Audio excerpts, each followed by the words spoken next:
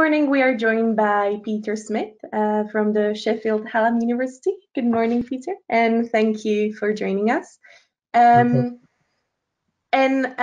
Just the usual admin, you will have the space to ask us any questions as we go, so either feel free to unmute yourself, or if the conditions are not right enough for you to speak, feel free to drop us a message in the chat. But I'm not going to speak anymore. I'm just going to introduce Pete.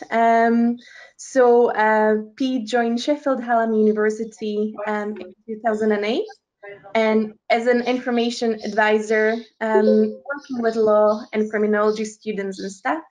With the creation of the library research support team in 2016, Pete became a research support librarian, working with the Faculty of Development and Society and leading on researcher skills development in the team. He became team leader for research data management in 2018. As lead for research data management, he is responsible for reviewing data management plans, providing training in RDM, and managing Sheffield Hallam University DMPonline templates and guidance. So this is a little bit of introduction of Pete, but I'll just mute myself and the floor is yours. Okay, thank you. Good morning, everyone. So you don't just have to watch me in our delightful craft room here. I'll share my screen, and I've just got a little slideshow, I hope. But, brilliant. I'll just make you a presenter. Give me 2 seconds, and hopefully it's going to be quite easy to understand how to share the screen. Brilliant.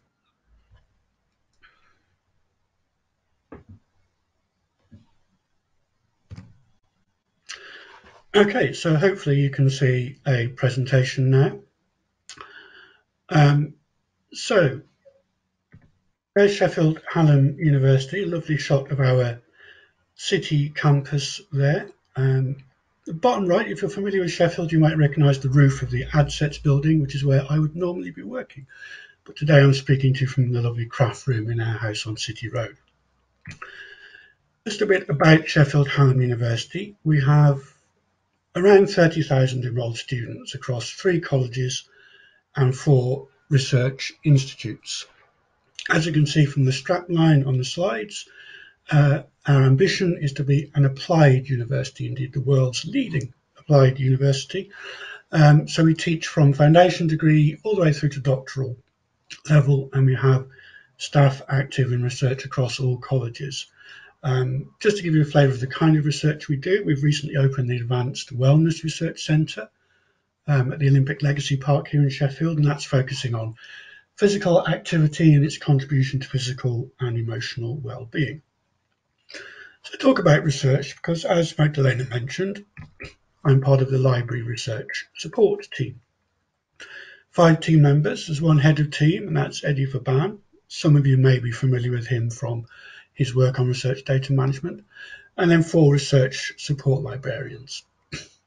Now we have a fairly traditional liaison type role, so we work with colleges and research institutes to make sure what we do is useful to them. I work with social sciences and with the Social and Economic Research Institute there.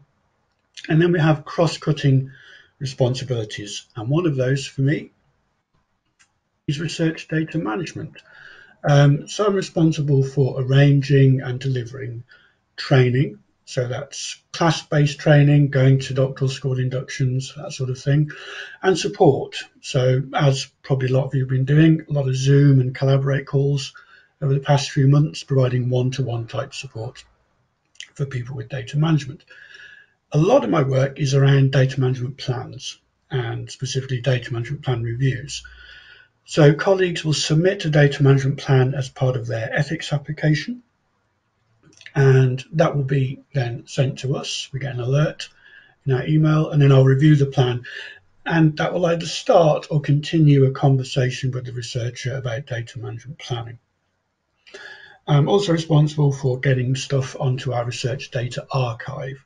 So staff register their data sets there, then I review those data sets and work with them to make sure we have the right data and the access conditions are set and so forth. Turning to our hosts for today, looking at the use of DMPonline over the past year, we've had 117 new accounts created and 102 new plans, which represents about half of the plans that we've had sent in. So a reasonable amount of use, certainly enough for us to justify to the purse holders that we want to keep DMPonline, but people do also download templates from our website or use local documents as well. And maintaining the guidance and templates on DMPonline, as Magdalena mentioned in the intro, is another part of my job. So when there was a big university website rejiggle a few months ago, I had to go into DMPonline to make sure all the links are working, that sort of thing. So what are some of the challenges we face with regard to data management? Well, one is the number of plans we get. Okay, so as we get a reasonable portion of our plans through DMPonline, and we get a fair number of plans, they only represent about half the plans we should get. University policy states that all data-related research has to have a plan, but only about 50 to 55% do. Then there's the content of those plans, the quality of the plans. Now that has improved, but every so often you realise that people are occasionally just cutting and pasting the guidance from DMPonline or from our documentation, putting it into their plan. So how much thought are people giving to certain aspects of their plan? And in particular, data archiving. We don't get very many data sets, and that may be connected to people not paying as much attention in their planning to that aspect of their work. So we're looking at getting more plans, getting those plans to be more detailed, and in particular, getting people to think about what's going to happen to their data at the end of the project. Because the lack of plans means there's lots of projects going on we don't know about, where that data is, how secure it is, what's happening to it. And the lack of data sets means, again, we don't really know what's happening to a lot of this very useful data when projects are completed. So our relatively recently appointed head of service, Nick Woolley, he joined us from Northumbria last year, is very interested in using open research as a framework for the library's research support office. So I've been working with my colleague B, who's responsible for open access, on putting together an open research policy proposal, putting together an open research guide, and looking at training around open research so that hopefully we can get more plans, get better plans, and get more data sets. And with that, I will stop sharing my screen shortly and invite any questions, comments, observations.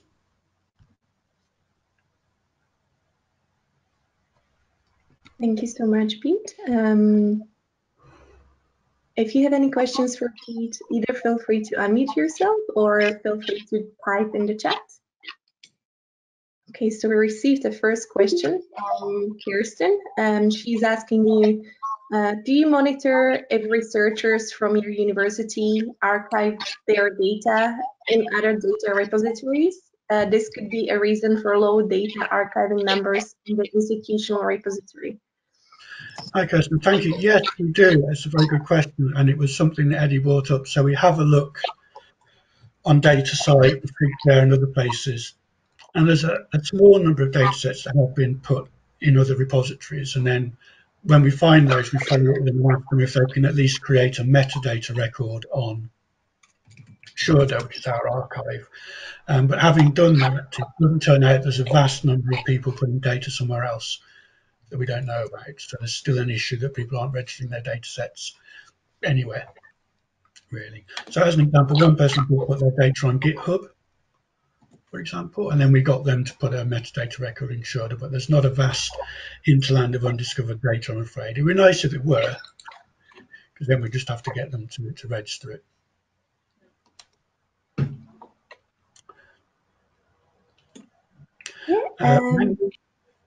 So yeah, I've got the chat open, Magdalena, so I can see the questions. Yeah, thank you. So Wendy's asked, how did the DM deal with data protection impact assessments? The honest answer is I don't know. It's a terrible spot on my part, but I should get back to our data protection officer.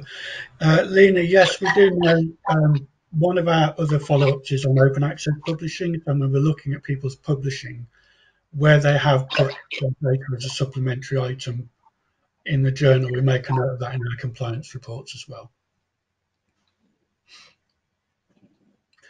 But to go back to Wendy's question, one of the big discussions we do have with data management plans is how people are thinking about data protection. particularly the whole anonymization versus pseudonymization type thing. One of the really important things about me is I used to be a law librarian. So if anything comes up around data protection or copyright, I will invoke the I am not a lawyer and I'm not going to advise you. Please find a lawyer who will.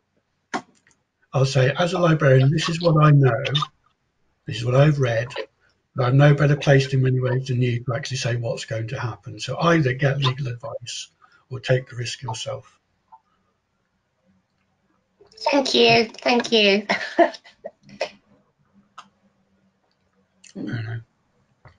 See also copyright advice. Or I go on Twitter and ask Charles Oppenheim and Ruth Malalia and they help me out. Networking, it's good.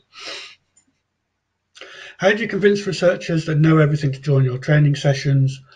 I'm a fat middle-aged white guy from Birmingham, so I can be more arrogant than almost anybody, so I just bully them into it. No.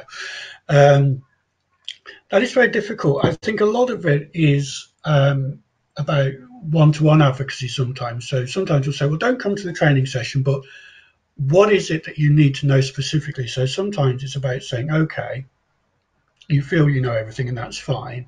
So we might say, well, here's a new thing. So sometimes we might say, well, there's a new development. So GDPR was a good hook for a while. Come and learn all about data protection and the new regulations. And while you're here, here's some other stuff about data, like data archive and so on. So you can use the hook of what people can't know because it's new, for example. How do you reach out to researchers? Nothing special on you, I'm afraid. If everybody has got some really good ideas, please. So a lot of it is building on previous relationships. So as I say, I used to be the law librarian, so I had liaison experience in departments. So a lot of the time, it's just building on previous relationships. Trading on the fact that I'm a doctoral researcher, that I'm a researcher myself often helps. Now, I am one of you, really, as well as I'm a librarian. So I found learning this stuff useful. So we have a research and knowledge exchange newsletter, so that goes out to everyone. So we make sure we have material in there. We go along to meetings and talk to people. We leverage our relationships with the research and innovation services and the doctoral school, so we get them to advocate for us as well. We build good relationships with the head of research development committee, so that sometimes it's getting people more powerful and important than us to speak for us. So cultivating good relationships with the new Pro Vice Chancellor and getting her to put our agenda into hers sometimes. So yeah, sometimes it's about being political with a small p. Really, it's about who to speak to who's powerful, but who's to speak to who's effective as well. So it's nice. It's not the Pro Vice Chancellor is great. She's new and she's very enthusiastic, but who are people going to listen to within those structures? How do you handle controlled, restricted access? Good question from Lindsay. So when people deposit their data sets, which is very rare, we have a discussion. So we either have standard Creative Commons licenses, or we have an embargo period, and that's registered in the data set, and that's then automatically managed. Or we set an access protocol, which is generally people who want the data set will email us, and then we will get in touch with the data set owner, as it were, to say, is this a legit person? Or we'll set a protocol, so only people with an academic email address can have this data set, that kind of thing. So part of our open research project is working on some new licenses that are a bit more flexible than CC. So, for example, allowing access to data but not sharing it on where that data is quite sensitive, that sort of thing. So we use standard licenses, or we use sort of bespoke licenses where appropriate. I hope that answers the question, Lindsay. Tina, does the University Archive save the DMPs? Not in any proactive way, no, but they do go into the ethics management system, so they're all there. And of course, the ones that are created in DMPonline are also in there as well. So we don't have an active process of archiving them, but they are there in the ethics application system if we needed to access them. And that's a good question. Maybe we need to start saving them proactively elsewhere. I think this is more a question, Wendy, for Magdalena about whether DMPonline and DMP tool are going to merge into a single tool, or are they going to be kept separate?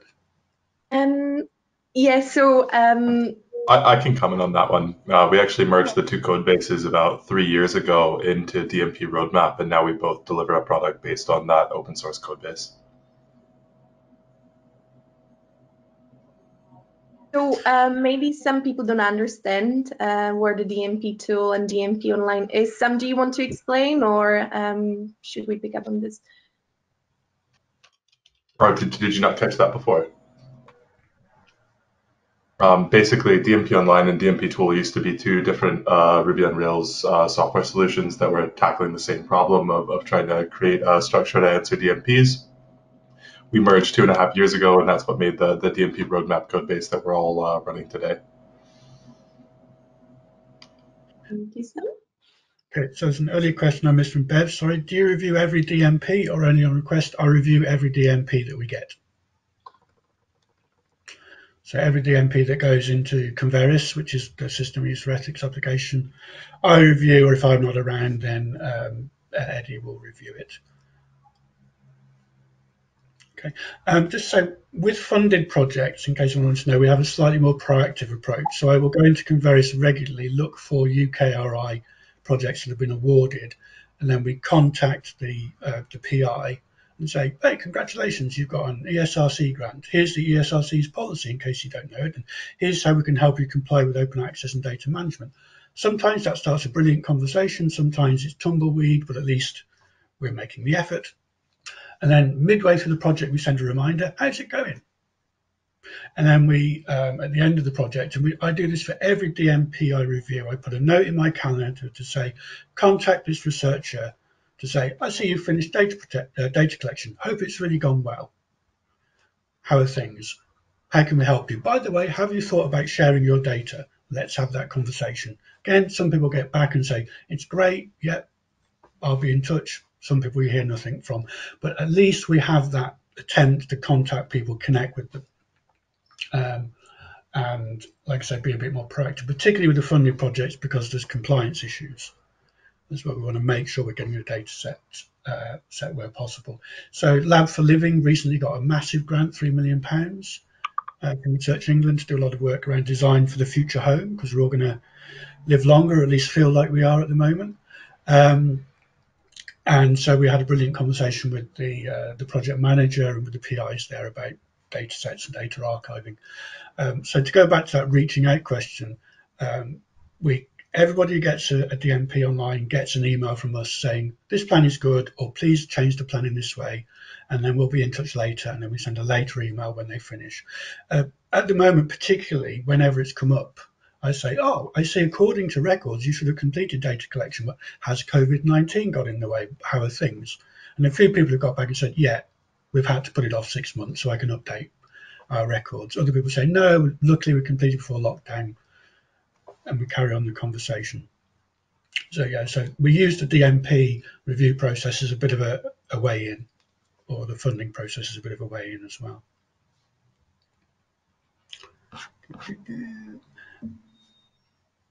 Do you keep your DMP on the DMP online or export to another system? People are sending it to us, sorry Wendy if I don't get the tenor of this question right, but people have to then export their DMP as a PDF, which they then upload to Converis for me to review. If they wanted to, they could email me and say it's in DMPonline, and I can look it in there, but they still have to attach it to Converis so it's there with all the other project documentation in case the ethics reviewers want to look at it, because some ethics reviewers do. Some don't. They think, library looking at that, but some want to look at a data management plan, which is great. The more eyes, the better. Oh, and Lindsay, you're welcome. Oh, Converis. I'll just type the answer in the chat there. It's a Clarivate system. We use it for, thank you, Kirsten. Yeah, we use it for ethics and grants application. It is the absolute bane of my life between everybody here. It's even clunkier than me on meeting people for the first time socially, but nevertheless is what we paid for. So people apply for funds through Converis, they do their ethics application through Converis, We use ePrints to anticipate a possible question for our data archive. We're looking at maybe being able to feed from elements into there. So at the moment, people put their material straight into the ePrints instance, but there's a plan to use elements to get stuff onto the data archive as well. Compliance reporting, a big honking old spreadsheet is what that consists of. So every year, B, who looks after open access, and I will go through elements to look for funded publications. We'll go through Scopus and other sources, and we'll then check were they published gold OA or with an applicable, appropriate green embargo. We'll look at whether there's a data set or a supplementary materials or something else. We'll just fill that spreadsheet in and send it off. Converius isn't a CRIS system. Well, it's potentially, but we don't have one system that does everything. We've kind of got a Franken-CRIS, if you'll pardon that expression. So we have elements for publications, we have Converius for ethics and grants, and then we have ePrints for archiving. It is a lot of work trying to connect all those things together, and I would like to shout out to our metadata services team who do a lot of the heavy lifting in terms of getting stuff onto the research archive and making sure that they all work together as well. So if people could put their data into elements, that would remove a lot of work as well. Yes, we do. So PGRs have to submit data management plans. And a lot of the increase in the number of data management plans has come from PGRs, because I go to inductions, very clearly say they have to write DMP, so we do get a lot of PGR materials, and I review their plans, and we have the same follow-up with them as well, including data archiving. So a lot of my work is actually with PGRs at the moment. Just in case you're wondering, I didn't review my own data management plan. I got Eddie to do that for me, for full disclosure there. And I did resent writing it. So, but that all joking aside, doing a research project, even if you've not put yourself through the torment of doing a PhD like I have, is a good thing to do if you're in research support, because it gives you that insight into what it's like to follow procedures and protocols within your institution, what it's like to use Converius, what it's like to use elements, what it's like to use DMPonline, what it's like to do an RF1 or RF2. It's really helpful. So as a team, when we started, we did a research project for that purpose. We wrote a data management plan, we wrote an ethics application, we set up an archive, we did all it according to protocol, so it's really helpful.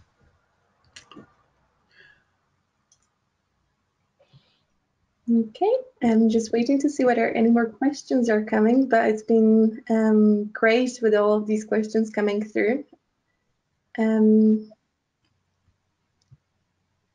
I don't know whether anyone else has a question for you, but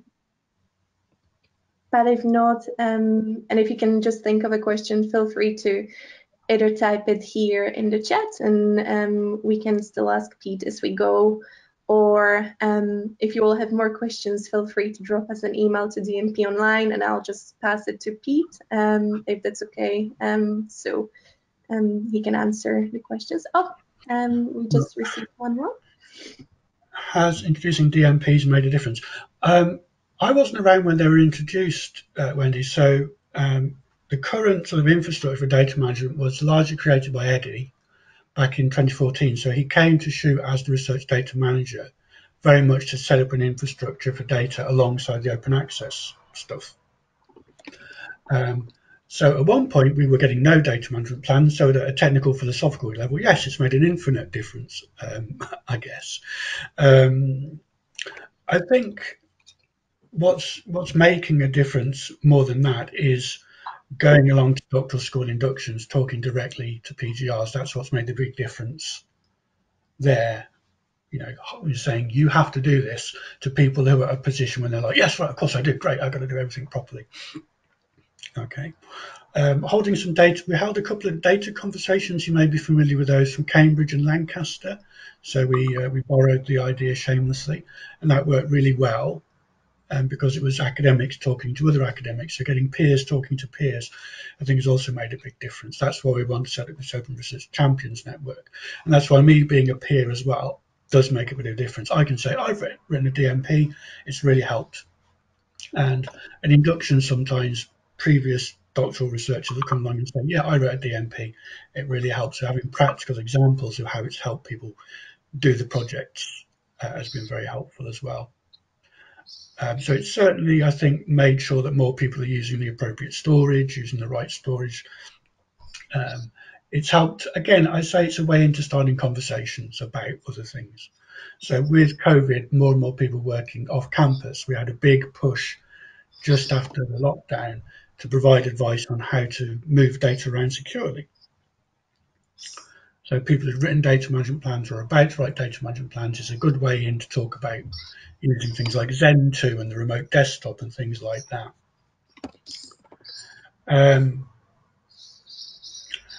Okay, Lynn, yeah, so what do you do if researchers say in a DMP that they plan to share personal data openly? I pull a very anguished face like this. And then I say, no, don't do that. And we have a conversation about what anonymous actually means legally and how it's very, very difficult to anonymize data. And sometimes I send an article that was written in The Guardian or something that my colleague Dorothea Sarlo in America will share with me to say, look, it's really hard to anonymize data. So if you say you're doing that, you've got to be clear that's what you're doing. Otherwise, make sure that you're talking about pseudonymous data, that you're putting that in the information sheet, that you're getting consent to do it, and that people understand what's going to be shared. So in my case, I've said to the participants who are legal academics, I'm going to redact the data as much as I can. Right, so I won't say where you work, or what your role is, or what your project titles were. But if you still don't want me to share the data, then I won't. And in the end, I might not share any of the data. I personally might feel that it's still too identifiable. You can still tell who these people are. And this isn't particularly controversial stuff. So we have a conversation again, and we point them to really good GDPR support materials. Are you using anonymous in the popular sense of the term or the strict legal sense, because they are different? Because GDPR, like most legislation, is fuzzy and not particularly helpful. Okay. But yeah, we always say, if you want to share the data, get consent and really, really explain very carefully on the informed consent sheet what that means. Who's going to be able to see that data? What are they going to be able to do with it? And also we rely on the ethics reviewers as well to pick up on that, and they do. Okay, so ethics reviewers will have, I think, have had GDPR training, and they'll be very clear about that as well. So there's two people. Just, I'm sorry to use this word because we're all probably sick of it by now, but they're a backstop as well. So there's 2 points at which somebody's saying, have you thought about this? And we really say it's about risk, isn't it? It's about risk management. Most legal things are in the end about risk assessment. How comfortable are you? And some people say, I'm working with a very small data set. So even if I redacted it really well, it's just too sensitive. I can't share it. And we're like, that's great, as long as you can make the argument why you can't share it. But if somebody's a bit gung-ho, yeah, I want to put this data, I believe in open research, we're like, yeah, that's great, but this is like a patient set of data with a very small group of people who have this condition, maybe you shouldn't. Okay, so yeah, we do check, is it anonymous, is it pseudonymous, what's happening here? We have that conversation. And if all else fails, I set the head of ethics on them. Okay, this has been brilliant. Thank you so much for all the questions. I think we can just continue quickly. Yeah, well done, Pete, and thank you for answering all these questions. I'm not by any means a data management expert. You've seen that question about data protection impact assessment. So I kind of assume a lot of legal stuff happens elsewhere within the data protection office. Nobody's ever asked me about it. Nobody's come from there to say what's happening with data protection. Maybe I should get in touch with them. Data management, between all this, data management kind of fell into my lap like a lot of things do. It wasn't something I actively chose to do. My particular interest is in research development and public engagement, my PhD is about. So yeah, with a lot of legal stuff, particularly like that conversation around anonymity, it's very much we have a conversation. This is what I know as a librarian. This is what I understand. Okay, but you are the PI. The risk is yours. So please take our advice, and that's the same for copyright, and then make those decisions. And we can point them to the DPO for advice. We can point them to the Head of Ethics for advice as well. They gather as much advice as possible, and they make their decisions. Brilliant. Thank you, Pete, so much. And after the session, I'll be sending out emails to our subscribers and potential subscribers, as well as the JISC mailing list. I'll try to tidy up a little bit of the notes we're trying to write during the session as well. And I'll be sharing some of the questions and answers as well for all of you. But I think we can just continue. We don't have that much, but I thought it'll be nice to keep you up to date with a few things our team has been working on.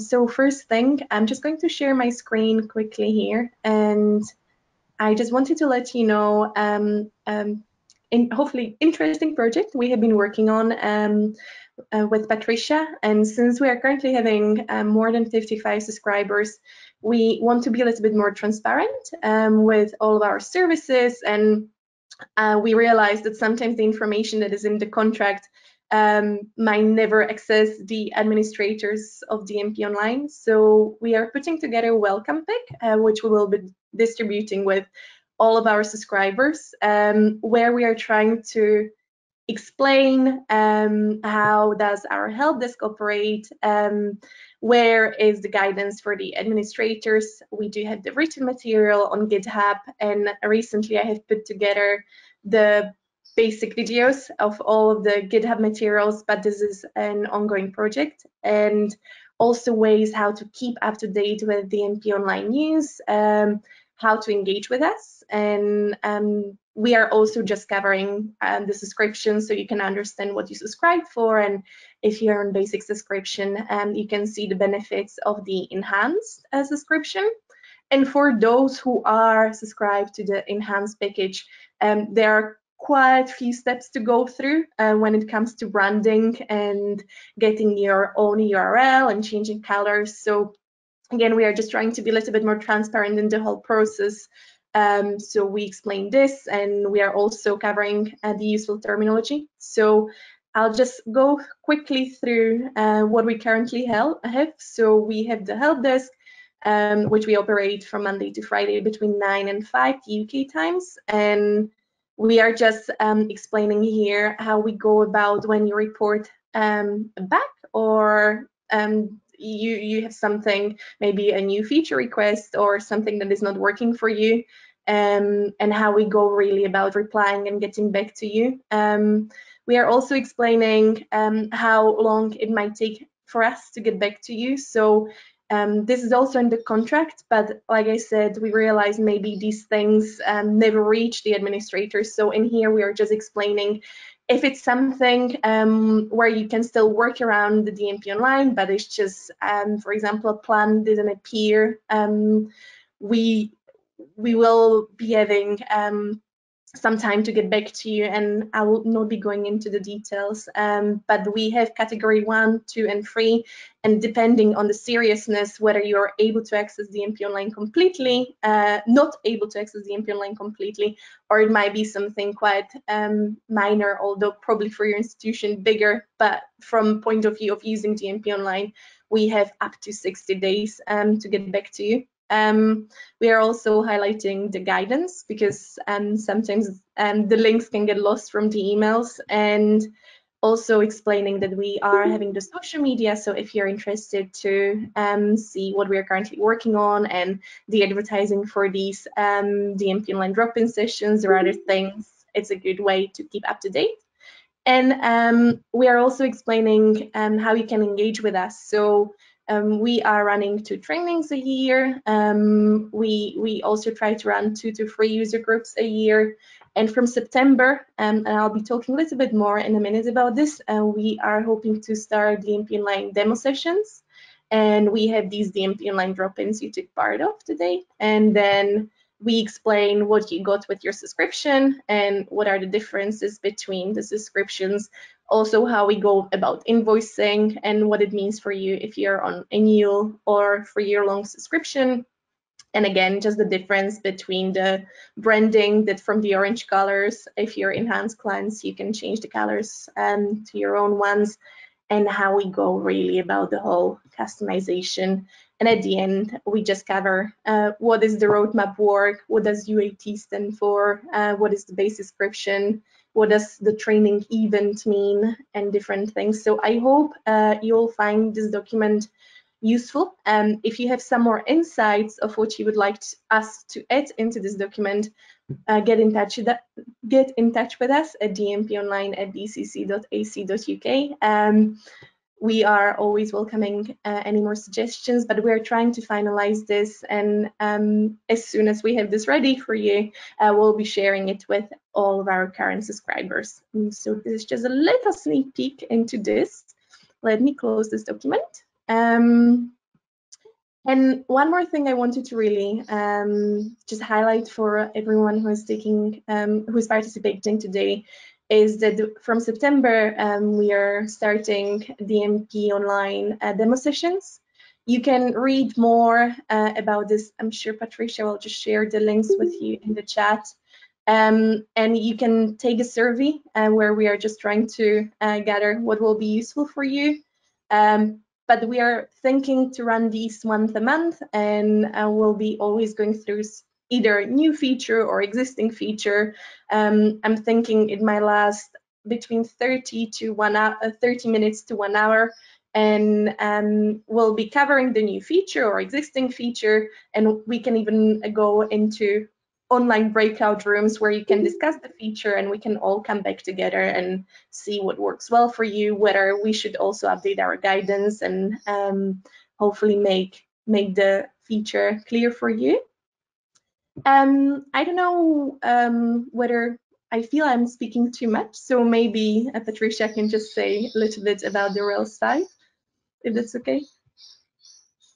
Yeah, I can give you a break. There's not that much in terms of news, but I guess it's interesting for you to know that there's like one version of the big software upgrade that we were working on over the last few weeks ready, and Magdalena and I will spend the next few days testing that intensively and hoping to find all the issues with it, but I'm also hoping that there aren't too many, and that means that that piece of work is like closer to being completed, and we can then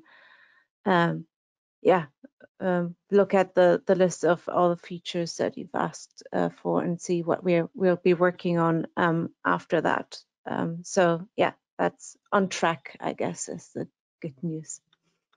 Yeah.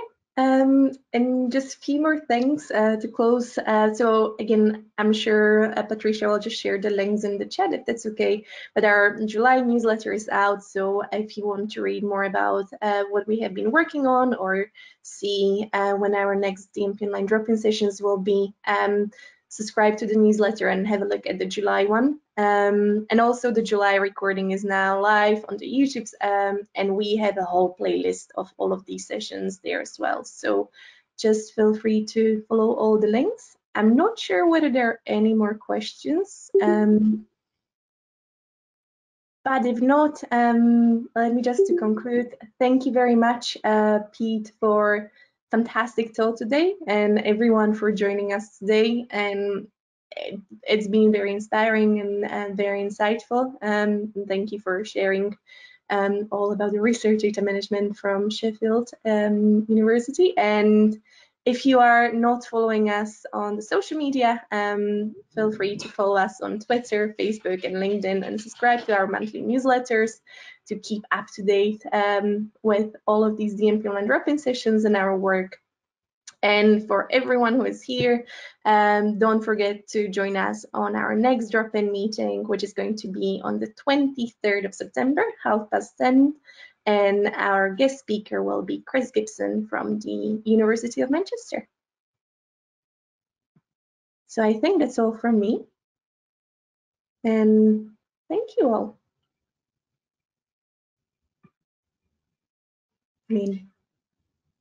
Thank you. Goodbye.